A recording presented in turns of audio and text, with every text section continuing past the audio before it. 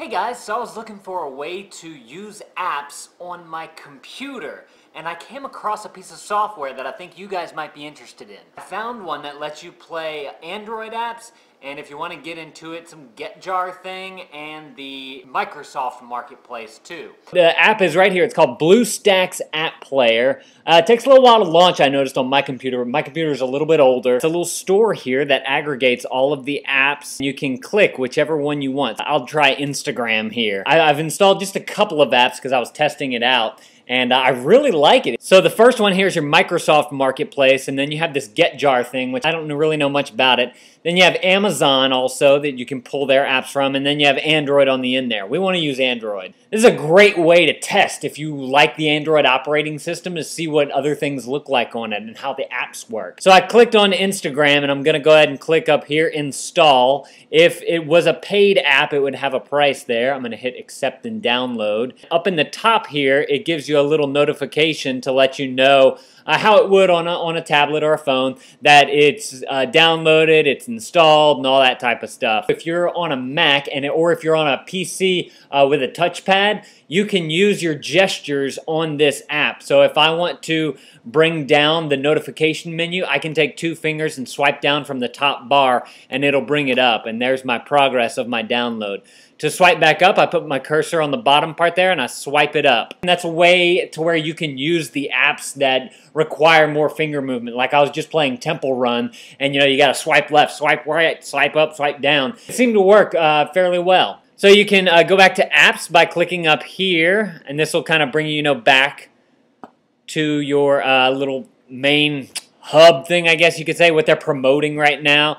Or if you want to use this back button down here, it'll take you back to where you were whenever you click the app that you wanted to download. So they do give you a few categories on the top here, like there's a messaging one. There's photos, music, social, fashion, blah, blah, blah, blah, blah, all kinds of stuff. And then if you want to get to the apps that you've downloaded, click My Apps up in the top left there, and there's my Instagram one. I can go ahead and click that, and it'll pull up my Instagram. I'll probably need to sign in for it. By the way, if you guys want to follow me on Instagram, I'm LaneVids. There's always a link down in the description. Now, I haven't come across this before because all the other apps that I've used have been horizontal and not vertical. So it looks like, I wonder if there's a tool maybe. If you click down here, there's some settings. You can change some settings. I don't know how to rotate the app using this app player, but still, the fact that it's there, it's free, first of all. I'll put a link to that down in the description below, too, if you guys want to go and download this. One thing I use it for is Flipboard. If y'all don't know what that is, kind of like a magazine reading of RSS feeds and social blogs. That works fairly well if you want more of a simulated magazine type of feel on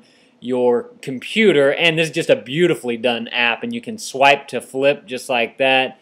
Awesome, awesome app. So let's go ahead and take a look at the Twitter app. I'm at LaneVids on Twitter if you guys want to check me out over there. Let's sign in. If you put your cursor in a text field, it automatically pops up the keyboard for you. Then once you're signed in, you have your Twitter feed right here using the Twitter app for Android, which is pretty neat. Let's go ahead and compose a tweet here. I'm testing this burrito. And tweet. If you want to go back to your home screen, you click the button down there in the middle, and it brings you right back here where your apps are, and you can go and search out more apps or find some more apps that you want to download. So that's the BlueStacks app player. I thought I'd show it to you guys in case some of you guys were interested in what's available on Android and the other marketplaces that are out there. If you guys like this video, please subscribe to my channel. I'd definitely appreciate it. And also make sure to check out some of my other videos. As always, I'd appreciate it if you follow me on Facebook, Twitter, Google+, all those great social networking sites. And thanks for being Shiggity Shank! Who's ready to see what it tastes like?